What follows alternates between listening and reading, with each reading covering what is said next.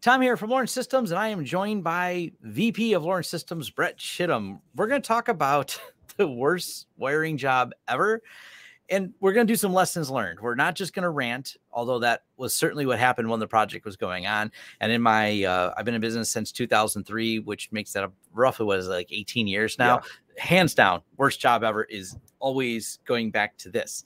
Now, and there's my indoctrination into Lawrence. Oh, yeah. Brett got to be involved in this project because this is when Brett was working as a contractor before he had a full-time position here. And this was like, what did I get myself into type situation, right, Brett? At 4 a.m, I was thinking that. Oh, yeah. We had a couple late nights at 4 a.m. to try to keep the project on schedule. Now, a couple of things you want to talk about on this particular project. One, the question comes up, how do you get projects? And that is done by Brett. Well, it's a relationship thing. Right? Most of the projects we get are built on the relationships we have with other IT companies. Yep. This is where you make the assumption that because someone's website says they do the same things you do, you probably shouldn't talk to them. They're your competitor.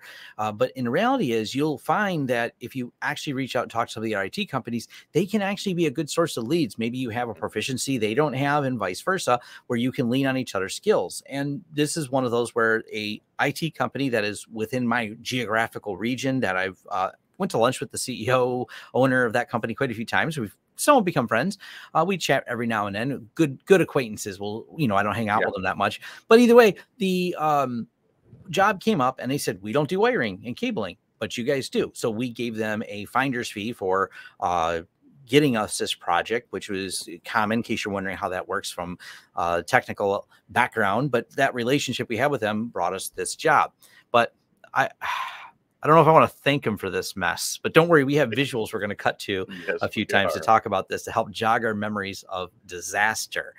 Now, there was some fun in it though, too. Yeah, there'd be some fun in it. And one of the things we want to do here is we're prefacing this because I also want to make sure we say our goal is to not just rant about this, but to also educate and talk about like what warning signs we've seen in the early parts of this project, ways we mitigated risk, and ways that we, made sure that this particular project stayed on track despite crazy people being involved. And what did we learn? That we're not going to do business with that particular company again. Not the IT company. We continue to this day to do business with them. We didn't care much for some of the behaviors of the general contractor, but then we also, as we dug deeper into the project, learned the GC was being dealt with in a crazy way by the people that actually hired them. So we'll walk you through some of those steps right there. But one of the, let's go a couple of things in case you're not familiar with this type of work. Your general contractor, how would you describe a GC, Brett? Your general contractor is the person that really, he's heading up the whole job. He's the one hiring the wiring guys. He's the one hiring the plumbers, the electricians, the people that are actually going to do the work. He's kind of coordinating the whole thing. And one of the things we learned later was they weren't the original GC for the project. So you have the client that actually wants the work done. They want this building built. And then you have the GC they hired. Now, they apparently fired the other GC, and the other GC had also had some missteps that we weren't aware of. We get in with the second GC. Then the next thing is we came in, the GC that we dealt with had also fired the electricians and brought in another electrical crew. So we seen some things there when we did the walkthrough that were other warning signs. Like, why are you guys tearing out brand new electrical boxes? Well, they were all put in wrong. Who put them in wrong? The other people. And then for whatever reasons that we were never clear on, there was another wiring vendor who came in and they bid it, but then somehow, and we don't know really why, we know they couldn't do it or wouldn't do it. We never got it. That's why we were there. So someone else did it, but they also seen our price and said, that's more than the other people. I'm like, this is what it's going to cost for what you want. Right. This project was in the $200,000 range, roughly, in terms of wiring. It was just a lot of infrastructure to build. It was a lot of rooms. It was roughly 300 or so drops that had to be put in, but it's also the structure. We're talking like TV mounts and everything. There's a lot of, it wasn't just cabling. It's kind of the whole gamut of things. Right. Now, first step is contract. People say, Tom, do you have a template? And it's actually the opposite. The general contractor has their contract they give you. And what do you think of when you first reviewed it, Brett? Were some of the dates a little mystical? Well, it was funny because of having the old general contractor that was fired. Their dates were set on those previous contractor agreements, and they'd written those into our contract, and we were going to have to meet those dates. It was going to be impossible. So the first thing we had to do was restructure the dates we would be able to complete certain tasks. And one of the ways you get paid on jobs like this is there's the mobilization fee is what they will call it. Mobilization fee means the deposit. And the deposit doesn't necessarily mean half. Now, a general rule will ask for like a 50% down, or on when we're doing a cabling type project or some variation. But in this particular case, they wanted it done right away. So we asked for a really high mobilization fee. Now, this is often in construction broken up based on accomplishments. Like as you build out, you may have several payments that go across the job, because especially with new construction, the job may take multiple months because you have floors being put in, walls being put up. So you may build a rough structure, and then as the next structure gets built, come in and do it. And then you put some stuff in the walls, then the drywall people come in and you do it. So you may get paid incrementally. But one of the things is with these unrealistic, which we did change in the contract, we asked for a very large deposit on this. We actually got, I think, 70% of the money up front, or 60% up front, I think is what we wanted just to start it. And by the way, where the job started in the quote and where it ended, it didn't start as a $200,000 project. It was a little less than that. And they just kept adding on. It was all the changes to the scope creep, as a lot of people would call it. So the scope of the work kept changing. It was interesting. I think part of also what we learned in this was the communication factor too. So we had that contract, and that started the whole communication process of setting the right expectations. I think people need to understand you need to first set the right expectation. Yeah. And then you got to communicate throughout the whole entire project. And there were issues we would have when we would go to meetings where not all the people and not all the players were there to actually have the right communication. I mean, there was one point where someone pretty much said, hey, yeah, you can use those wires. They were our wires for something else, and they used them. Yes. So that was part of it. Now, one of the ways you mitigate this, and don't worry, we're getting to the photos for those of you anxious. Well, things are time indexed. You just want to see the gore. One of the ways you mitigate that is when you have meetings, and this is the reality is the default way humans work frequently is, hey, while you're here, can you just do this, or can you just do that? People will do and respond very well to verbal commands. The problem is the question may come up, who told you to do that? I'm not paying you for that. So one of the things you have to do, and we were especially doing, they would have changes where they would tell us to literally put something on a different wall than was on the different drawings. The drawings were very mismatched. So we had to actually start taking the drawings and sketching on them where we were told. Then we would always, to do the CYA, we would cover our butts by emailing them and say, I know you asked me to do this. I want to confirm this is the way it's going to be done. Now, this is actually happening here in the office in real time. The general contractor says, I don't got time for emails. He was kind of being angry and saying, get this over there. No problem. Just is the people on site would let us know in the office, and then us in the office would then reiterate these emails. Hey, just confirming, you've told us now to put 12 more drops on this particular wall that didn't exist before, by the way. So we would draw where the wall is, and we're just confirming you want to do that. Sometimes they'd reply, sometimes they wouldn't, but either way, we always sent those type of messages, because this later came up on the back end for the billing of all the different overages that were charged for. We had them all in writing that were done. No one could argue with, well, your guys just chose to do them on their own without actually listening to the GC. These are important little factors that come in there. Now, what we did learn, this is where a lot of the problems come in, and we'll throw on some visuals here. They actually had moved an entire wall, and that was where some of these problems have come in. We took pictures like this wall didn't exist, but you notice if you, I think we can probably zoom in. This one's kind of blurry. All these little drops in that wall. There's another picture of it. That was all added. This was not like, some of this was not original. And these were some of the problems that had come in. We learned that there was just a lot of craziness going on with the contractor. We were here in Detroit, the company that actually wanted this building. This was a new location for them here in the Detroit area. But what would happen is they would fly in and point and change where things would go just on the fly. People who were doing the HVAC system cut a bunch of our wires that were waiting to be installed. So we come into that. There were so many changes happening so often. It was it was kind of a level of insanity that was really hard to deal with. We also realized this was part of the insanity of, we put this ladder rack up and this wall wasn't there. Right. The ladder rack was supposed to go through to the next room, but then the wall was put up instead. So yes, I remember that. I was there that night. Yeah, we were working later in the day, and so you're not tripping over some of the other contractors. And it was just insane to go, that wall was not here, Right. nor is it on any of the drawings we have. Who decided a wall? And we'd find out that the guy who, the company and their team would fly in, point, and tell people to build a wall and leave. And then we're like, there's a wall. Right. So this was so crazy watching this happen. So this is some of the things that led to, was this much wasted cable. We wasted so many spools of cable because they would cut stuff, and it was a bunch of half cut cable. And a lot of these runs were really long. So it was just like, it was such a mess trying to sort all of this out, because we're like, you know, they moved an entire room. I think it's this is one of them. This room was, you can see how there's like a space behind it. The wires all originally ran to the wall. They decided to move the room. There's about a 15-foot or 20-foot gap because they wanted a closet behind it for another one of the rooms.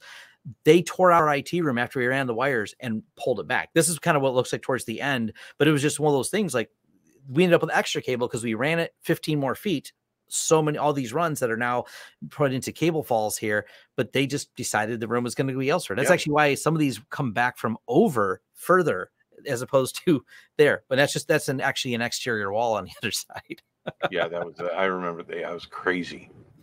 Yeah, it was so many things that had happened in there. And that's why we had like this is another, when we were pulling back all the extra, and then we had to cut all these. It was some of the most wasted cable. This caused a absolute ton of overages on there. It was a lot of that. Now, one of the things that we also had that had us there late was they kept upping the schedule because they wanted an open date to get things open. I don't know if I should have said yes. There's that whole entrepreneur said yes, but Brett said we should say yes. So we actually agreed, but for a price to get it done. So we brought a team in to finish. We brought a team in. So we had the original contractors. And quick clarification, the way we work here at Lawrence Systems is you can say, Tom, on your website, you only have a handful of people. There's no way you handle projects this big. Yes, there is. We coordinate with a lot of different vendors and a lot of different contractors. We have a pretty good list. Brett is taking over that burden from me of managing all the contractors. In some ways, we act like a GC because we have other parties that get involved when we need projects. We use contractors, and we, maintain great relationships with them. By the way, this is one of the burdens you have to bear. Who has to get paid first, me or the contractors? Us. Well, you'd think so, that we got to get paid. But we try to do that way. We try to do that. But the way you maintain good relationship with your contractors is they get paid even when you don't. So, but that's not the way it's always done. That's the way you have chosen to do it, Tom. But it does keep a better relationship with these vendors. They know when they work for me, they're going to get paid, even when they see disaster strikes. So when we told them, hey, we need these extras, they're like, we're going to need money. And my reputation is I'll pay them. I'm the one that had not gotten paid all the way into late 2020 before they finalized the final overages to actually approve and pay them. But all my vendors, we actually use them for projects even after this. And because they continue to get paid, they're like, and some of them felt bad. Like, they're like, wow, you still haven't got paid on that disaster job? Nope, not yet. That sucks. But they also don't want to say it. Glad you paid me. Yeah, exactly. Because we still need to keep these relationships going. This is one of those little things that when we actually financially, maybe we'll talk about this, we self-fund all of our own projects to be able to do this. It does require keeping a few dollars on hand, but it does allow you to maintain good relationships with vendors, because we've got so many wiring projects we've done after this that with the same vendors, with the same teams. But we did decide to stay till 4 a.m. a bunch of nights with a crew that we were paying a lot of money each. Everybody got paid. Matter of fact, we had anyone that knew how cable ends went on, even if you loosely knew how cable ends come on. I learned how cable ends go on. That's where I learned how to punch down. Then we had more lifts. We had so many. Now, the lifts, there's a few of them there. We did only put people on lifts that knew how to operate them. And actually, one of the cool things, there's that one photo, the penny. Where do we find the penny photo? I think we still have that in here. that was kind of a fun thing. Was if you want to know how good these people are at operating the lifts, a little bit farther. There we go. Yeah. Well, this is the distance, and we had to get these wires up and over this right here. If you want to know how precise they are, and they're driving it up and down, that's how close. Not once, every time those wheels stop from that wall without leaving a scuff or a mark on it. Yep. It's kind of it's an art watching these contractors who really know how to operate the lift. So we put your high-end people. As far as boots on the ground, we had to test and label all these. It turns out that that's easy. I stuck hard hat on any friends I had that go, hey, want to make a few bucks? Grab a hard hat, because this was a complete compliance with OSHA. Yep. Everyone had to have hard hats full time during the construction project, and visibility vests on there. That's why you see us wearing them. But yeah, it was like run around stick test, right? Does this one label, printing labels and things like that? We had so many people involved. But yeah, let's just walk through some of the photos, and you comment, Brett, on where you want to have a laugh here. But this was some of the extra wire that was wasted. This is all. I remember walking into that and looking at that, going, I'm going to have to take that and do something with it. And that wire it weighs a lot. It does. That's Cat 6A plenum, by the way. That was part of the requirements here. Everything was Cat 6A plenum. Everything was black. Everything Cat 6A plenum. One color wire. There's some of the rooms of spools we had just stacking up everywhere. That was thousands of dollars of wasted wire. Oh, yeah. There was so much of it wasted on there. And that's why we were taking pictures of just random things that were done up there. The electricians, some of them were beside themselves too, because they had put stuff in, take stuff out. They moved where things were. Right. This one, when they wanted this set up, and there's actually cabling that we pulled through on here. And I'm not even sure why we put network jacks sometimes on the outside like that. We questioned it. We're like, are you sure it goes here? They're like, yes.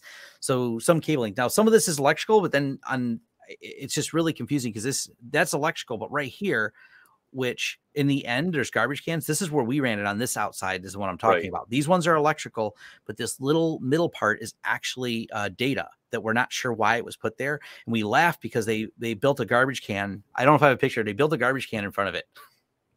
Bolted the slide out garbage can systems. We mounted all these TVs. I think we did. Did we do these ones too? There was another contractor did some TVs. It was confusing. I don't remember on this one. I think this was somebody else. So, yeah, this one was a bowling alley. This is where it gets interesting because the bowling alley, these are the bowling alley stuff in there. This is like a family fun center. Right. But the bowling alley, when they put this in, we had to deal with getting wire over there, but we were supposed to put the wire, but no one told us where the wires go. So we kept asking. And then one day we came in and they put the bowling alley floor in, and you can't drive a lift on it. So it became rather tricky to get the wiring over there. Tricky situation. Boom lifts came into play. Yeah, we had to hang with boom lifts to get over this. So bigger equipment had to be brought in to get some of that stuff done. Oh, there was, yeah. And they had there's more pictures of that. This split unit's kind of funny because you're like, hey, that's a really big split unit for a very small server room. Yeah, the split unit was supposed to be for the full server room. Insert mystery wall that came up one day, and the HVAC people are like, we were told to put it here and spec it for a room X that's this size, but then they cut the room in half, and they cut it in half so the split unit was on this side. And they're like, I don't know, I guess that's where it goes now. Yeah. It was a calamity of errors. It was such a calamity of things going on and people. Then the reason I took a picture of this, they moved the ceiling on us after some of the stuff was in. So what you're seeing here is kind of funny. When you put in the fire suppression, it has to be at roughly the height of your drop ceiling. So you know how the drop ceiling has the little fire suppression things that pop through. They moved the ceiling height, and then all the stuff had to be taken back out, drained, and cut because they'd already done some of the testing on it. As I understood, at least that's what I was told. I mean, I'm not an expert on that. All I know is there was a lot of angry people that had to come back and cut everything. They'd already left, like their part of the job was done. We ran the fire suppression. Right. Now they're back cutting and moving the fire suppression up a little bit. Each one, they had to recut and rethread all those pipes. I remember seeing some of those guys coming out of the building not very happy. Yeah, no one likes redoing work, and that was a big part of what It's one of those things like, yes, I was paid for it, but it's like I ran that wire, you guys cut it, told me to run it somewhere else. There's like this defeatedness that this job kind of gave you, this sinking feeling. Even it's not about money at that point. It's not about getting paid on it. It's like, really, I just ran that and now you cut it. You decided a wall arbitrarily needed to be moved X amount of feet over. And yeah, they also had a very large space. Yeah, big space. They had the go-kart track, which was interesting because no one thought about how to get the go-kart track hooked up. We asked that question and someone says, oh, I guess it probably does need wiring. So we sometimes would ask the vendors who were there, like the people installing the go-kart track, and say, hey, what needs to be done here? And then it would turn into, yeah, no one ever thought about that. But then you had to then put it in writing that we heard from the go-kart people and tell the general contractor, who would then have to authorize the change for us to get paid. This is one of those things you have to be constantly, like Brett said, communicate in order to get this. We know it needed to be done. We're being nice. We could have just played dumb and throw our hands up in the air and go, no, I don't know. Not my problem. But being a little bit more, you've never done that. No, you've never ever done that. We maintain, despite all of this, a really good relationship with everybody involved here to get this done. And we even one off a contractor we never used before. He was actually there installing something else. I think he was the audio guy, but he said he knew how to punch cables. And I'm like, what are you doing later? Hey, guy, what are you doing? And he's like, punching wires for you? I'm like, you like money? I'll pay you this. What do you want to do? This is, and then he started just going through and punching lots and lots of wires, and helped us with the testing and things like that. Oh, this happened too. You had the drywall people, and then you had the people building cabinets. This is actually the cabinet cutouts that went over, like where you have the cabinets butted up. It created all like, this is what, that's like an inside look at what some of these were. So much of a mess, but well, and that's why, I mean, if you're wondering why there's so many photos, and there's a lot more photos, it was about documentation. And that's why Tom mentioned earlier email. He responded in any change. There was an email written of that change so that we could document it. That was the most important part of what, not that what we learned, but what we did to be able to finally get paid on this. And this is what protected us overall. There was never any lawyers or anything involved that got involved at the end. Even though it took them a long time to pay, we were persistent. We referred to our documentation. We referred to emails. We kept logs of what was changed. I had everybody contributing photos. We set up a shared Google Photos album in case you're looking for an easy way to do it. And we still use it because it's just so easy to do. Then everyone just shares within those photos. And if you see something, take a picture of it. If you see something questionable, you talk to the other vendors. Matter of fact, feel free.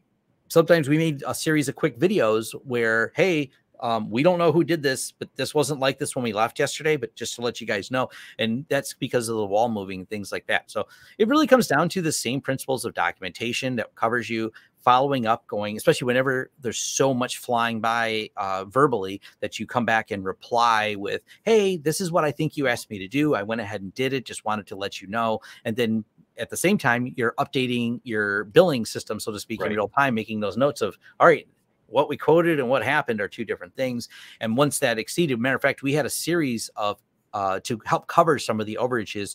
We actually asked them for a couple more times to pay us. We're like, this is just a lot of overages. But in the end, we did it. It was boy, that's a walk down memory lane of that day. It was so many times we stayed nonstop because we had worked here kind of at the office during the day, and we would spend the rest of the afternoon in the final push. We were there a couple times till 4 a.m. We were like nonstop. I also bought I bought food and pizza for not just my team. I would come in there and because it wasn't just us, by the way. We had the other people. We had artists putting wall art up. We had people installing like the bowling alley.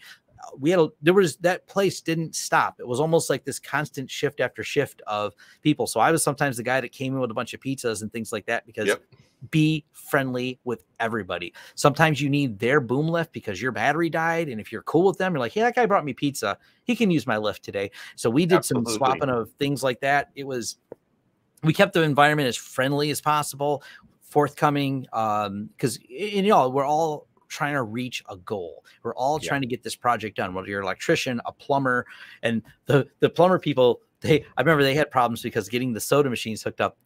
They used our tubes that were buried to pull wire. So we had to coordinate with them because some of the wires, not by choice, but there's no way around it. There are the soda tubes also have some Cat 6 wire in it. Yeah. Do you remember that? They're coming up out of the same hole for the cash register. We're like, this was ours. And then some people like, no, it's ours. And we're like, well, there's one for electrical. We can't use that one. And there's one for us. So that's how that tube got shared. Yeah. Well, hopefully you were either entertained or we're just looking for, what we did to mitigate this or whatever happened on it. But it was definitely a fun project in some ways. Looking back, I'm smiling. I was certainly not smiling at 4 a.m. Not in the least. But these things happen. This is a really odd one. And we do so many wiring projects. This is the only one since 2003 that I've been in business. And even when I worked in corporate, I've never seen such a crazy amount of changes.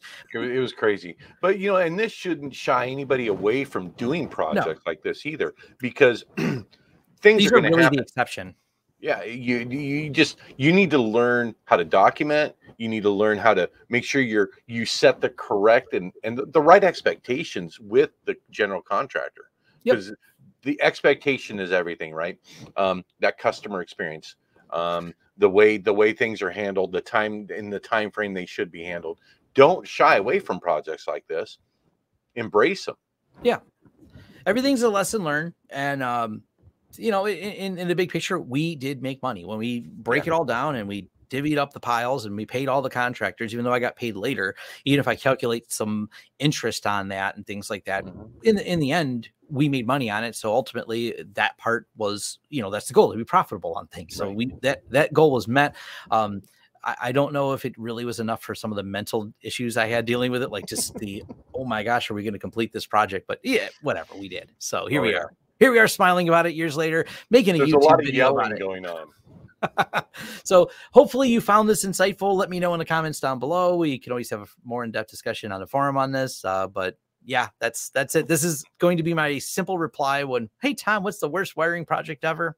It's this one. This is this one. All right. Thanks. And thank you for making it to the end of this video. If you enjoyed this content, please give it a thumbs up. If you'd like to see more content from this channel, hit the subscribe button and the bell icon. To hire a Sure project, head over to lawrencesystems.com and click on the Hire Us button right at the top. To help this channel out in other ways, there's a Join button here for YouTube and a Patreon page where your support is greatly appreciated. For deals, discounts, and offers, check out our affiliate links in the descriptions of all of our videos, including a link to our shirt store where we have a wide variety of shirts and new designs come out, randomly, so check back frequently.